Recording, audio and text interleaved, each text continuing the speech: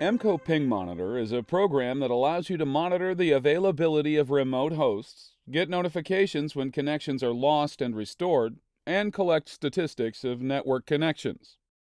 In this video, you'll learn how the program works and see how to use the basic features of the program. Let's get started. The program is designed to continuously monitor hosts using the ICMP protocol, and it's possible to monitor many hosts simultaneously. How does the monitoring work? The program sends ping requests to the monitored hosts on a regular basis and waits for ping replies from the hosts. If a host replies, the program notes that the host is reachable. If no reply is delivered, and this happens several times in a row, it means that the connection is lost. Hence, the program detects a connection outage for the host and notifies the administrator. The program supports different notification types and can send an email, play a sound, show a balloon in the Windows tray, or execute a pre-configured custom action. MCO Ping Monitor is available in 3 editions. Follow this link to see the differences between the editions. Note that the commercial editions of the program may be evaluated free of charge during 30 days. Let's have a look at the main features of the program. Using the Enterprise edition of the program, we can connect to a local or remote server through LAN, WAN, or VPN.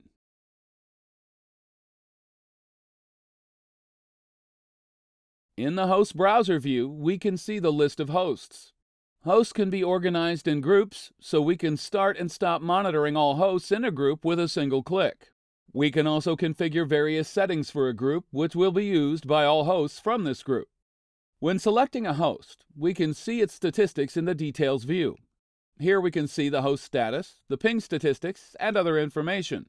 At the bottom of the view, we can find a list of detected outages for the host. The Live Data tab shows a real-time chart representing the ping response time and the connection status for the host. The Historical Data tab shows the ping and uptime statistics for the host by periods. We can select the required time interval to see the statistics. The host view shows all the hosts and their statistics in a grid, so we can use the data sorting, grouping, and filtering options to see the required information.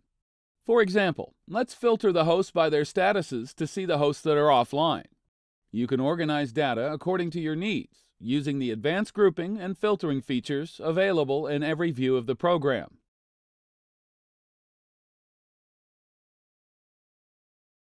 Now let's have a look at the host settings.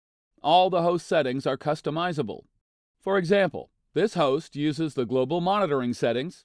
However, if we need to set custom ping intervals and conditions, we can override the global settings and specify custom settings here. The global settings, shared by all hosts by default, can be configured in Preferences. Here we can configure the SMTP settings, so the program will be sending us email notifications when connections are lost or restored. The email notification templates can be configured here. Other types of notifications can be configured in this dialog.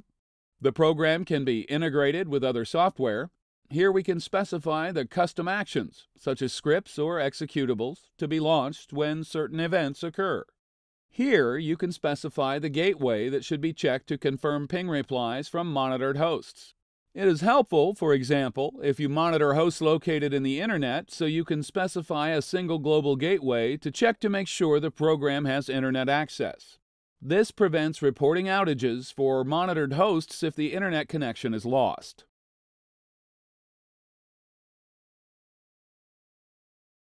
The program can be configured to automatically generate reports that can be managed in this view.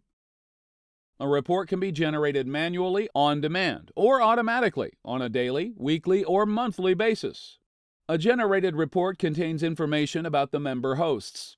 Here we can select the report format and configure the program to send reports by email if required.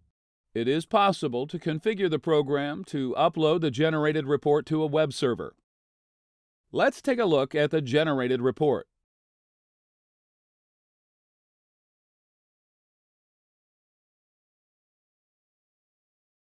The Enterprise edition of the program allows multiple concurrent users to connect to the same server.